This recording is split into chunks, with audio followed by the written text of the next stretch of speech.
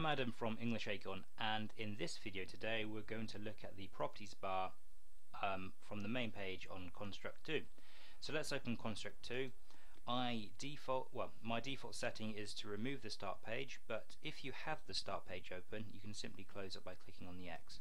For this video we're going to go to File, New and New Project, and we're going to open a new project to help illustrate what the properties bar is for.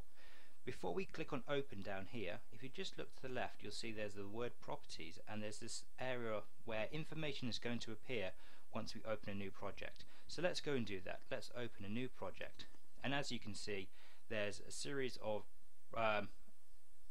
text fields, data that has now appeared within the Properties bar. Okay.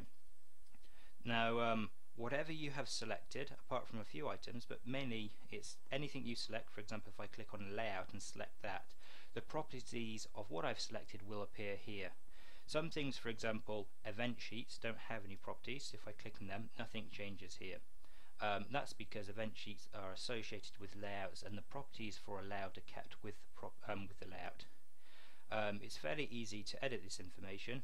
For example, name, I can simply just click on the text here and change it to I don't know, let's say example layout. It's fairly simple stuff.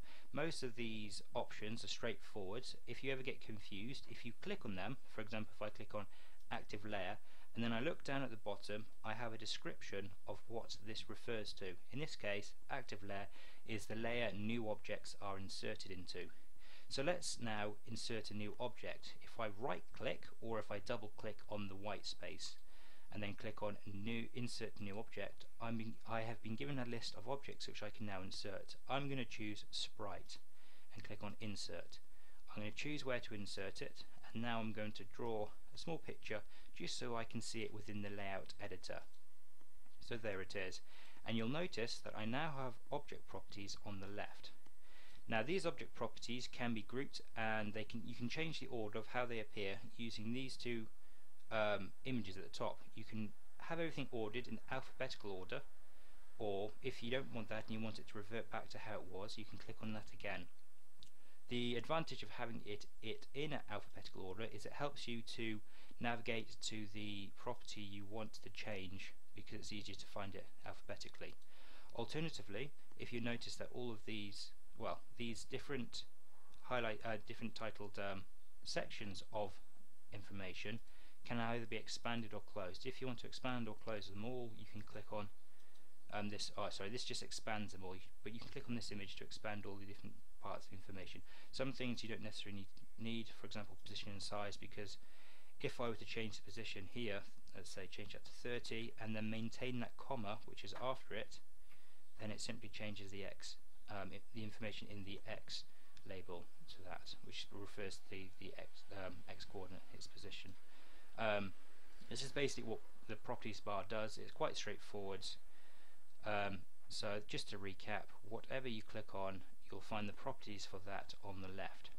Now, just like the other bars, this projects, Z-order layers, objects, tile map and bookmarks, with the property bars you can actually change its position in the screen. If you right click, you'll be given a list of other options which you can use to display the properties bar as to how you want. For example, if I click now on hide, it will hide the property bar. To bring that property bar back again, if I go up to view at the top and go to properties bar, which is now untoggled, if I click it to toggle it on, it should now appear. Generally speaking, if you can't find something, if you come up to view and look within this grid of checkboxes, you can tick through the one you want to show again. Now there are other options.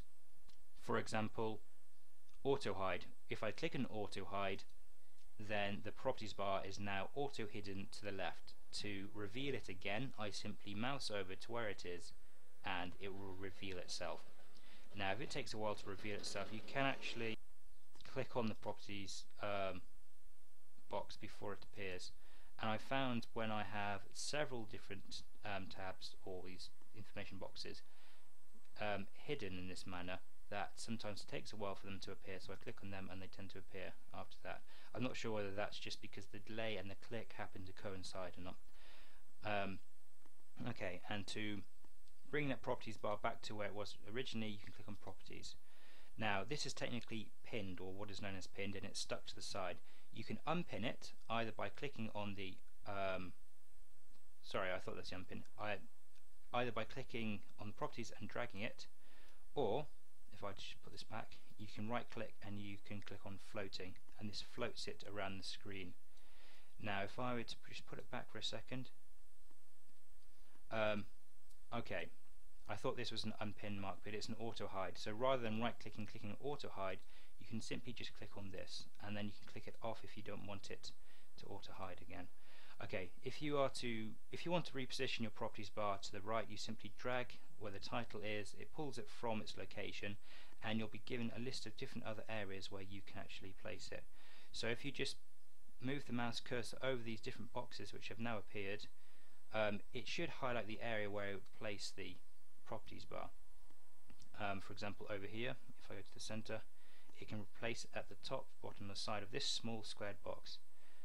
The other option to place the properties bar is to right click and click on tabbed document. Now this places it with the other tabs, your layouts, your event sheet, and now your properties bar.